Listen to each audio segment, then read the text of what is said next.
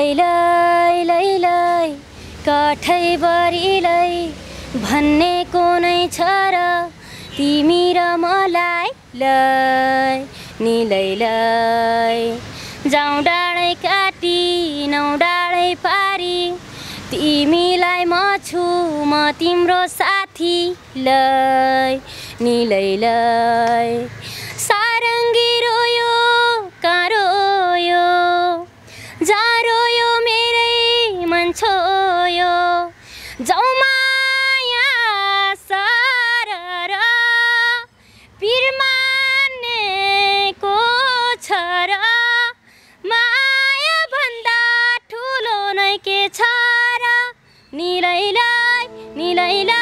मेरो फ्यामिली भन्नाले छैन है, म अर्फनेजमा बस्छ। अर्फनेज कोही हुनुहुन्न? मेरो मम्मी भनेको नै होइन, दैलेख मेरो मम्मी बाबा सानैदेखि उहाँहरूले नै मेरो केयर गर्नुभएको हो। मम्मी बाबा भनेर नै मेरो दैलेखको मम्मी बाबालाई नै जान्छ।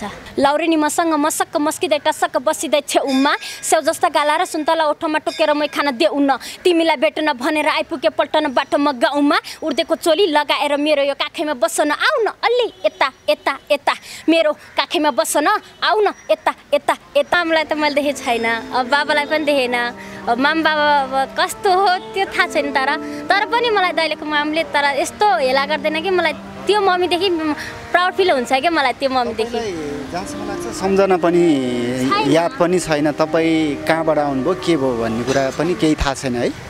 मेरो दिदी छ एउटा सरला राउत, उसको नाम, ऊ चाहिँ मामा घरमै बस्छ अनि हामी ऊ र म मात्रै हो। उसले पनि भन्छ 12 पास गर्छु म तर तँलाई चाहिँ सङ्गीत जसरी भए पनि पढाउँछु।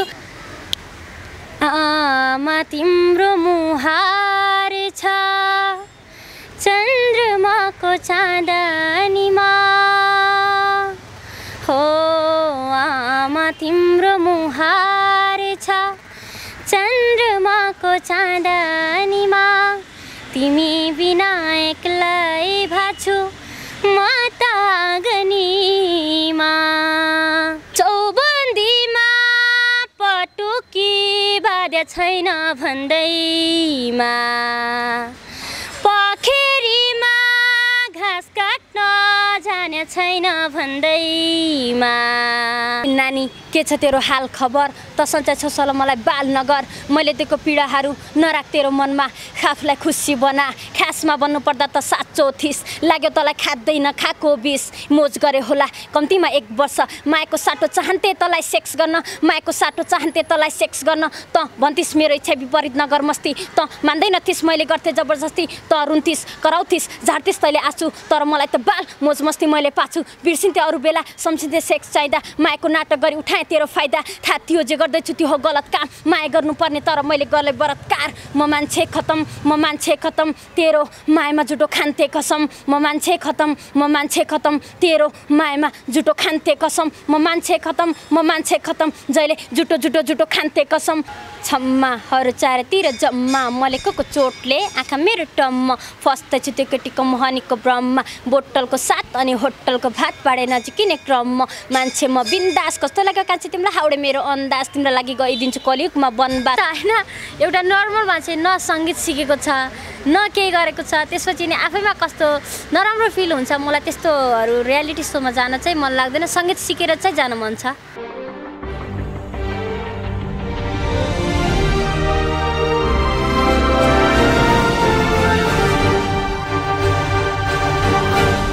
दर्शकबिन यहाँहरू सम्पूर्णलाई स्वागत गर्न चाहन्छु। सधैँ चाहिँ आज पनि हामीले एउटा नवप्रतिभा लिएर तपाईँहरूमा उपस्थित भएका छौँ। पक्कै पनि दैलेखका एकजना बहिनी हुनुहुन्छ, पक्कै पनि उहाँले ऱ्याप पनि हान्नुहुन्छ र सुगम सङ्गीत आधुनिक गीतहरू पनि उहाँले गाउनुहुन्छ। पक्कै पनि हामीले केही हाइलाइटबाट पनि हेरिसकेका छौँ र अबला भने चाहिँ उहाँलाई स्वागत गर्न चाहन्छु र उहाँको प्रतिभा पनि हामी तपाईँहरूमा जस्ताको त्यस्तै प्रस्तुत गर्नेछौँ।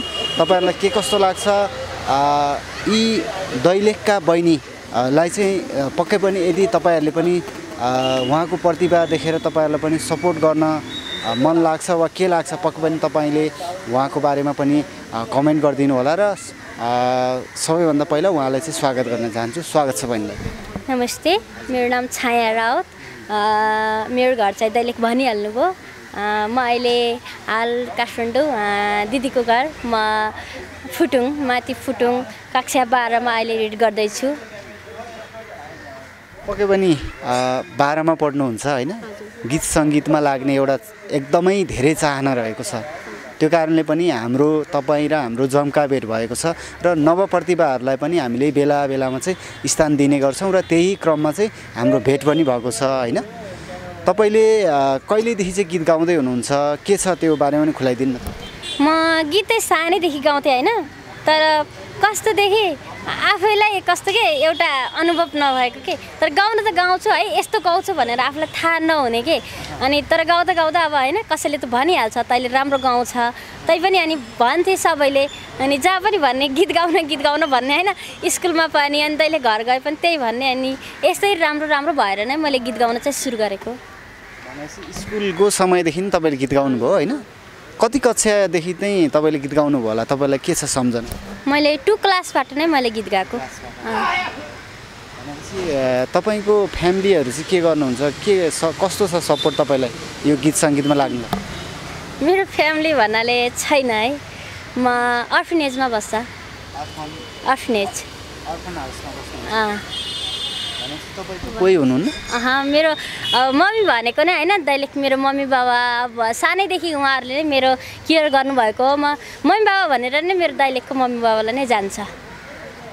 उहाँले चाहिँ तपाईँलाई चाहिँ एडप्ट गर्नुभयो? उहाँले एडप्ट भन्दा पनि कस्तो भनेपछि होइन, अब हामीलाई कतै ठाउँ नभएपछि त्यहाँ हुन्छ नि होइन, त्यो त जसको पनि बस्ने ठाउँ हो, तर पनि हामीलाई त्यसो छुट्याउने कहिल्यै गर्दैन क्या उसले। अहिले पनि गएपछि होइन, मलाई अहिले यहाँ तँलाई यदि होइन नराम्रो लाग्छ भने, तँलाई दिदीले नराम्रो गर्छ भने, अब दिदीले त नराम्रो किन गर्नु होइन, ऊ पनि त्यही बाटो आएको हो, अनि आफूले सबै भोगेको हो उसले।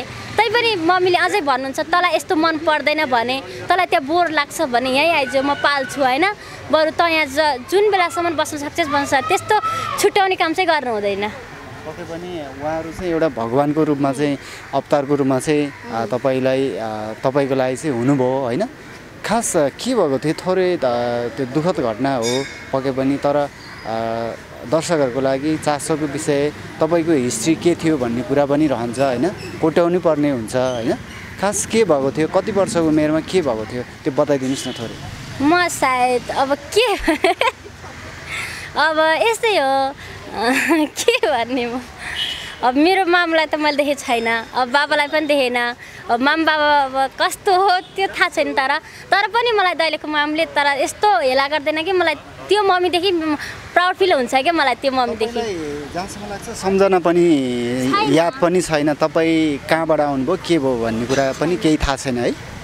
मेरो दिदी छ एउटा सरला राउत, उसको नाम, ऊ चाहिँ मामा घरमै बस्छ, अनि हामी ऊ र म मात्रै हो। उसले पनि भन्छ 12 पास गर्छु म, तर तँलाई चाहिँ सङ्गीत जसरी भए पनि पढाउँछु, मेरो इच्छा भनेको नै त एउटा गायक बनेको हेर्ने हो, अनि म जसरी भए पनि तँलाई एउटा होइन सङ्गीतको लाइनतिर लगाउँछु, अनि त बरु काम गर्नु पर्दैन, त गएर पढ, त्यति हुन्छ। उसको चाहिँ इच्छा त्यति हो, तर उसले गर्न नसक्यो भने उसले ममा एउटा होइन बहिनीको रेस्पोन्सिबल त उसले निभायो नि, त्यसबाट चाहिँ हाम्रो दुई बहिनीको खासै भेट हुँदैन होइन, अहिलेसम्म भेट पनि भएको छैन। फर्स्टचोटि भनेको 10 मा पढ्दाखेरि हाम्रो, मैले त चिनेको पनि थिएन दिदीलाई अब फर्स्टचोटि जाँदाखेरि होइन 2टा दिदी आछ, त्यो दिदी हो कि यो दिदी मेरो, अब चिन्दा पनि चिन्दिनँ। अनि पछि अनि आन्टी कसैलाई पनि चिनेको थिएन मैले, मलाई जाँदाखेरि म फर्स्टबाट सुर्के जाँदाखेरि चाहिँ म रोएको थिएँ होइन, कहाँ ल्यायो मलाई, किन ल्यायो होइन, अब आन्टीले त घरबाट ल्याइहाल्नु भयो, अनि किन ल्यायो म त रोथेँ। अनि त्यसरी रोएपछि अनि म ठ्याक्कै मेरो आन्टीले अनि दैलेख मामालाई फोन गरेर अनि होइन तपाईँहरूले के गरेको, अनि किन यस्तो बनाइदिएको छोरीलाई, यहाँ आएर त रुन्छ होइन, हामीलाई आफ्नो नै ठान्दैन भनेर फोन गर्नुभयो। अझ पनि सायद मेरो र दिदीको चाहिँ 3 पटक अथवा 4 पटक मात्रै भेट भएको छ। मामा घरमा बस्दै हुनुहुन्छ? मामा घरमा 3-4 चोटि चाहिँ तपाईँ जानुभयो। मामाहरूले चाहिँ के भन्नुहुन्छ, खास के कारणले त्यस्तो भयो, के भयो खास? मामाहरूको पनि होइन 2टा छोरी छ, एउटा अहिले छोरा छ, अब मामा आर्मी हो, तर पनि आर्मी भए पनि एउटा आर्मीको जबले पाउँदैन कि, इन्डियन त हुन्छ तर नेपाली जब हो। अब उहाँको आमा पाल्नुपर्छ, बहिनी छ, भाइ छ, भाइको पनि वाइफ छ, बुहारी भइहाल्यो, आफ्नो वाइफ छुट्टै छ, 2टा छोरी एउटा छोरा छुट्टै छ, अझ मेरो दिदीलाई पनि हेर्छ के। अनि त्यो पनि भन्छु म, तर मलाई त्यस्तो जान मन लाग्दैन कि होइन, मेरो दिदी छ, मलाई पनि कसरी पुगाओस्, म त्यस्तो जाँदैन। तपाईँलाई चाहिँ अर्कै आमाले चाहिँ पाल्दै हुनुहुन्छ, कर्म दिने आमाले चाहिँ पाल्दै हुनुहुन्छ, पक्कै पनि तपाईँकोले चाहिँ एउटा राम्रो गीत सङ्गीतमा लाग्ने चाहना गर्दै हुनुहुन्छ र तपाईँ जहाँ इच्छा त्यहाँ उपाय भन्ने पनि गर्दछ र तपाईँले पक्कै पनि गीत पनि राम्रै गाउनुहुन्छ। हामीले केही गीतहरू पनि सुन्यौँ योभन्दा अगाडि र अहिले भने चाहिँ एउटा गीत सुनिदिउँ जुन चाहिँ हामीले योभन्दा अगाडि सुनेको थिएनौँ, एउटा कुनै गीत सुनिदिउँ है त। आमाकै भ्यारमा बसेँ ल। यो मेरो दिदीलाई एकदम मनपर्छ कि म सुर्के जाँदा पनि जुन बेला पनि होइन सम्झना आइज यो गीत मात्रै गा भन्छ। आमा तिम्रो मुहार छ चन्द्रमाको चाँदनीमा,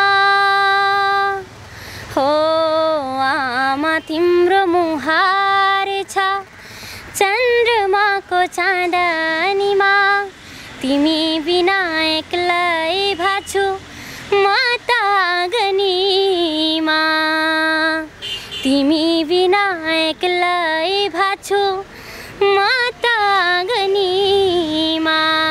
अहिलेको लागि यति नै। पक्कै पनि एकदम सुमधुर गीत गाउनुहुन्छ होइन। आमाको बुवाको सम्झनामा पक्कै पनि तपाईँलाई हेर्दै हुनुहुन्छ होला माथिबाट स्वर्गबाट र तपाईँलाई पनि एउटा आँट भरोसा दिँदै हुनुहुन्छ होला भन्ने हामी आशा राख्छौँ। र अब स्कुल कलेज पनि पढ्दै हुनुहुन्छ होइन। कलेजमा के भन्नुहुन्छ सरहरूले, कतिको जानकार छ उहाँहरू चाहिँ यो तपाईँको गीत सङ्गीतको बारेमा? सरहरूलाई त पहिले चाहिँ थाहा थिएन है। जब हाम्रो 11 को वेलकम प्रोग्राम हुन्छ 12ले राखेको थियो, मैले त्यसपछि त्यसमा चाहिँ कुन गीत गाएको थिएँ, ए आमा तिम्रो मुहार छ र साथी हो भन्ने होइन, त्यो पर्खी बस हो कि के फिल्मको गाना हो, त्यो गीत गाएको थिएँ। त्यसपछि चाहिँ सरहरूले यसले गाना गाउँछ है भन्ने थाहा थियो। अनि ऱ्याप चाहिँ के सरलाई र मिसलाई, नेपाली सर राजकुमार सरलाई र हाम्रो पूजा म्यामलाई मात्रै थाहा छ म ऱ्याप गाउँछु भन्ने, अरूलाई थाहा छैन। अनि गीतहरू चाहिँ गाउँछु, सबलाई थाहा छ। पक्कै पनि अब गीत गाउने तपाईँको धोको पक्कै पनि पुरा हुने नै छ, तपाईँले कन्टिन्यू गर्नुभयो भने। यो गीत तपाईँले खास सिक्नु भएको छ वा सिक्नु भएको छैन? तपाईँले त बच्चादेखि नै तपाईँले चाहना गर्दै आउनु भएको छ होइन, दिदीहरूले पनि सपोर्ट गर्छु भन्दै हुनुहुन्छ। सिक्नु भएको छ अहिलेसम्म वा सिक्नु भएको छैन? मैले त्यस्तो सङ्गीत त सिकेको छैन, तर सङ्गीत सिक्ने भनेर चाहिँ गएको म बेसिक कोर्स पास गर्नलाई। फर्स्ट गुरु भनेको कविराज गिरी होइन, सुर्खेतको। अनि उहाँ कस्तो भनेपछि होइन, मामाहरू छ दिदीहरू छ, मलाई नै कस्तो अप्ठ्यारो लाग्छ कि होइन, उनीहरूले नि पुर्याउनु छ। अनि मलाई चाहिँ होइन मनमा सोच हुन्छ, मलाई मामाबाट नराम्रो भएर जानु छैन कि होइन, बरु म मामा सिक्दैन है, म त जान्छु भनेर नै मन। अनि कति 17 हो कि 18 को दिनमा चाहिँ आएको, त्यसपछि चाहिँ मैले छैन सङ्गीत चाहिँ गरेको छैन स्टार्ट। विभिन्न कारणले गर्दा नै तपाईँले सङ्गीत पनि सिक्नु पाउनु भएको छैन होइन। अहिले यहाँ दिदी हुनुहुन्छ होइन, उहाँ दिदी चाहिँ तपाईँको आफ्नै दिदी नभए पनि तपाईँको दिदीभन्दा पनि महत्त्वपूर्ण हुनुहुन्छ पक्कै पनि। उहाँले नै पनि सपोर्ट गर्दै हुनुहुन्छ। के छ तपाईँहरूको योजना, के भन्नुहुन्छ उहाँले अहिले? यो दिदीले त मलाई एकदमै माया गर्छ होइन, आफ्नो दिदी आफ्नो बहिनी भन्दा पनि माया गर्छ। अब माया नगर्ने भइदिएको मलाई दैलेखबाट ल्याउँदा पनि ल्याउँथेन, उसैले नै मलाई लिएर आएको हो। अनि तर राम्रो सोच छ यो दिदीको, त्यस्तो छैन दिदी भिनाजु नै राम्रो छ के। अनि तिमी 12 पास गर, 12 पछि मलाई अनि त्यही सङ्गीतकै स्कुलमा भर्ना गरिदिन्छु भन्नुहुन्छ कि। अनि 12 सकिएपछि चाहिँ 6 महिना हाम्रो जब हुन्छ अनि हाम्रो चाहिँ ब्याक हुन्छ होइन, 12 पछि बस्ने हुन्छ। त्यस टाइममा चाहिँ तिमीलाई सङ्गीत सिक अथवा कुनै जब गर्न मन लाग्छ, तिमी जे गर्छौ गर, त्यही भन्नुहुन्छ मलाई। तर मेरो इच्छा विपरीत चाहिँ कहिल्यै जाँदैन मेरो दिदी। पक्कै पनि अब तपाईँको गीतहरू पनि हामीले सुन्यौँ, अब लास्टमा एउटा सुन्छौँ पनि होइन। तपाईँ यस्तो रियालिटी सो होइन, ट्यालेन्ट सोहरूसँग चाहिँ कतिको तपाईँ त्यो प्रति चाहिँ कतिको चासो राख्नुहुन्छ, के बारेमा चाहिँ थाहा छ तपाईँलाई? तर रियालिटी सो त थाहा छ, तर मलाई खासै जान चाहिँ मन लाग्दैन, किनकि सङ्गीत सिकेकोहरू कस्तो राम्रोहरू होइन, यस्तो राम्रोहरू गाउने हुन्छ। त्यसपछि आए पनि हामी त होइन एउटा नर्मल मान्छे, न सङ्गीत सिकेको छ न केही गरेको छ, त्यसपछि नि आफैमा कस्तो नराम्रो फिल हुन्छ। मलाई त्यस्तोहरू रियालिटी सोमा जान चाहिँ मन लाग्दैन, सङ्गीत सिकेर चाहिँ जान मन छ। सङ्गीतहरू सिकिसकेपछि मलाई रियालिटी सोमा जान छ। हजुर कति वर्ष हुनुभयो हजुर? म अहिले त्यस्तै 17-18 त्यस्तै भयो हजुर। पढाइ पनि कन्टिन्यू गरिरहनु भएको छ होइन? कस्तो छ पढाइ चाहिँ? पढाइ ठिकै छ। मैले अब सङ्गीतकै लागि भनेर आर्ट्स लगेको हो। अब सङ्गीत नभइदिएको भइदियो भए मैले राम्रो विषय लिएर पढ्थेँ, तर सङ्गीतलाई भनेर मैले आर्ट्स विषय नै छानेको। भोलिको दिनमा चाहिँ तपाईँ सङ्गीत पनि पढ्नुहुन्छ? क्षेत्रमा लाग्ने, म चाहिँ सङ्गीतकै क्षेत्रमा लाग्ने भनेर नै मैले आर्ट्स विषय छानेको। पक्कै पनि तपाईँलाई हाम्रो तर्फबाट एकदम अल द बेस्ट भन्न चाहन्छु। र अन्त्यमा छौँ हामी, अन्त्यमा चाहिँ के भन्न चाहनुहुन्छ? धेरैजनाले हेर्नुहुन्छ हाम्रो यो भिडियो होइन, पक्कै पनि तपाईँको प्रतिभाको बारेमा पनि उहाँहरूले पनि केही कमेन्ट बक्समा कमेन्ट गर्नुहुन्छ। उहाँहरू सम्पूर्णको लागि के भन्न चाहनुहुन्छ? म दर्शकहरूलाई के भन्न चाहन्छु भने होइन, मेरो स्वर जे छ होइन, जस्तो छ त्यस्तै प्रतिक्रिया दिनु होला होइन। धेरै राम्रो छ भने धेरै पनि भन्नु पर्दैन, तर नराम्रो पनि भन्नु पर्दैन होइन। नराम्रो छ त नराम्रो नै भन्नुहुन्छ दर्शकहरूले, राम्रो छ भने राम्रो नै भन्नुहुन्छ। जस्तो छ जस्ताको त्यस्तै प्रतिक्रिया दिनु होला भन्छु म हजुर। पक्कै पनि तपाईँलाई पनि एकदम सफलताको शुभकामना र यो तपाईँको इच्छा चाहिँ चाँडोभन्दा चाँडो पुरा होस्, तपाईँको सपना पुरा होस्। हस्, धेरै धेरै धन्यवाद तपाईँलाई। हस्।